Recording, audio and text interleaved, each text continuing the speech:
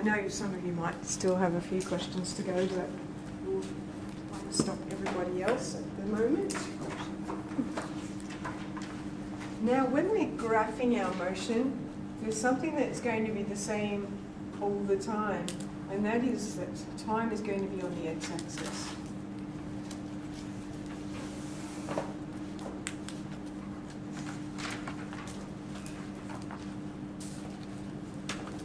And of course this is going to be a displacement time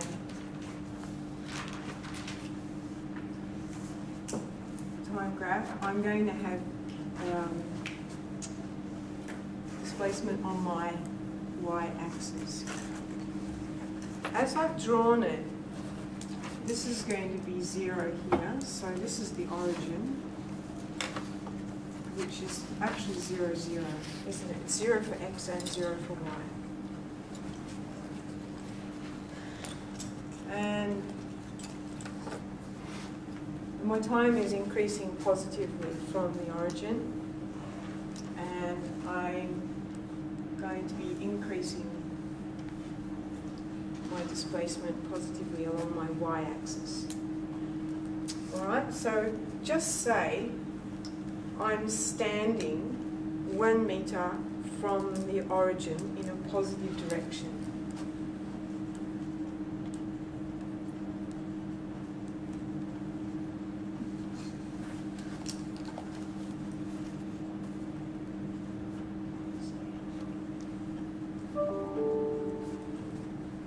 So that means that, and this is time, seconds. If I stand for 1 second, 1 meter positive, it's going to look like this. Does that sound reasonable, seem reasonable? That we haven't moved, so our displacement is not changing over that first second. Let's just say I'm going to walk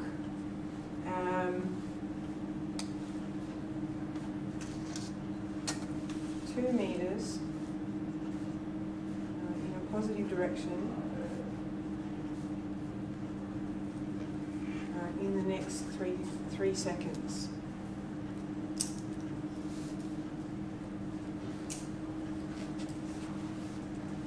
Now this next motion is taking me 3 seconds. But I'm already at 1. 1, 2, 3. That gets me to the 4th second. And I was at 1 meter. So now I'm going to be at 3 meters. Okay.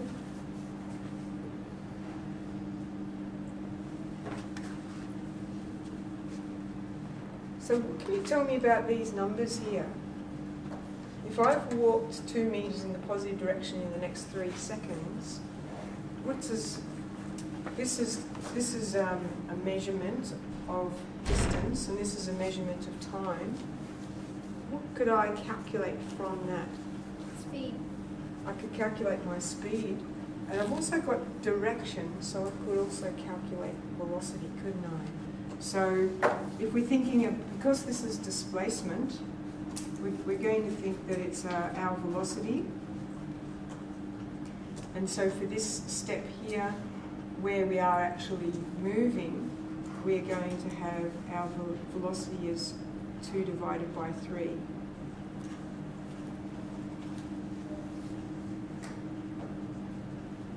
Does that make sense? Is that all right so far? Yep. Okay, and just say we run back to the start.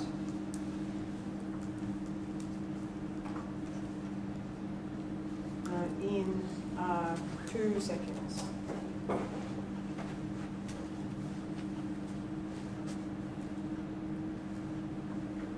This time we are going back to our starting position, which is 0 displacement in 2 seconds.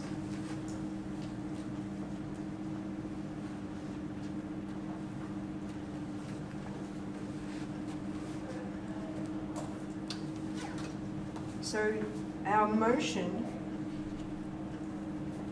is in the negative direction.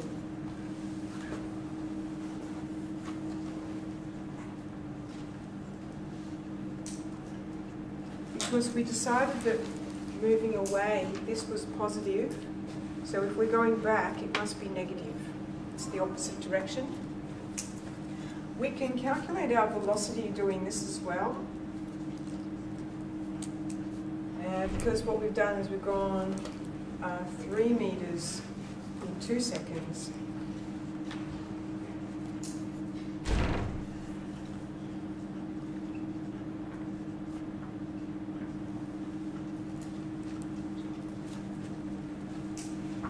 So we can work it out with the numbers in our motion. We can also work it out directly from the graph, because these values correspond to rise over run. Okay, so for a displacement time graph, the velocity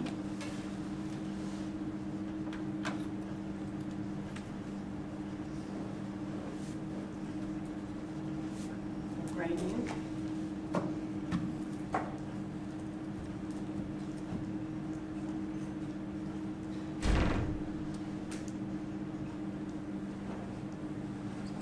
So if I look at this one here, I had a rise of 2 and a run of 3. That gives me my velocity.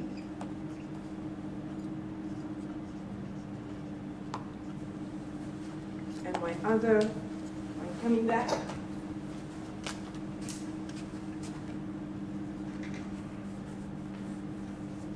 I had got a drop here. This has gone down 3 over 2 seconds.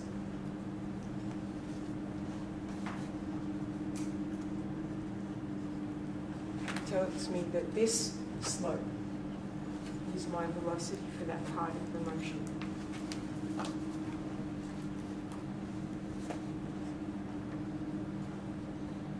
Okay, so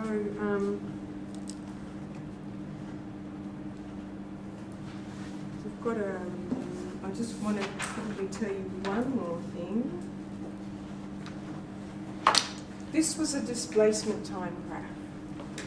And so when our motion is positive, we're going to have a positive slope for our velocity. And when we have a negative, when we're traveling in a negative direction, we'll have a negative slope. Do you all remember positive and negative slopes from graphing in high school? Yep, so when we say a positive slope, that means that as the numbers here get bigger on our x-axis, then our values for y are also increasing. And that's why our line is like that. This one has a negative slope because as our values for x are increasing, our values for y are decreasing. Yep. Now with a distance time graph, anybody want to give me an idea of what they think might happen or what's going to be different? What might be different for a distance time graph?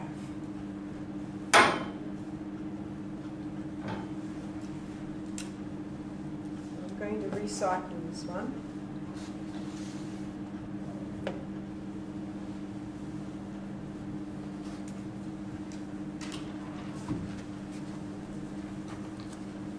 Yes? So the difference would be, the gradient would be the speed. The gradient is the speed, that is true. Anything else? Would the line just continue going because it wouldn't be able to like go back down? Yeah, it can only be positive. So, where is ours? I've rubbed it off now. Well, where we ran back to the start, on our displacement time velocity graph, we don't have direction anymore for our distance, and so all we're interested in is how far we went. So it's always going to be positive.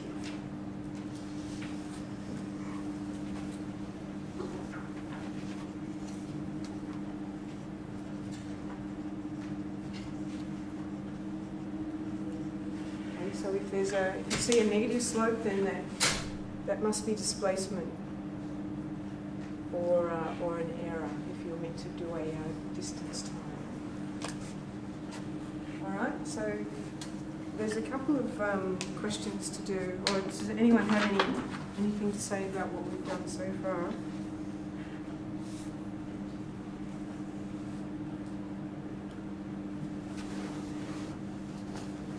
Now, we'll say one more thing.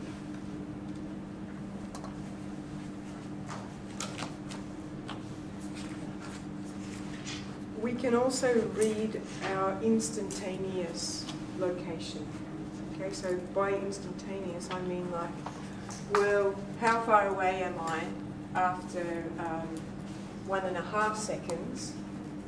Well, I can just read that directly off the graph as an instantaneous location. Yep.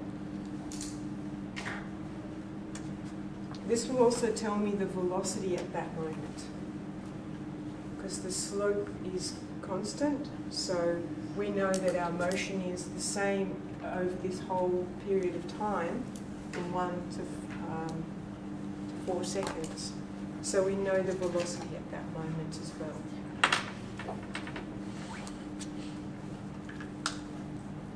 All right.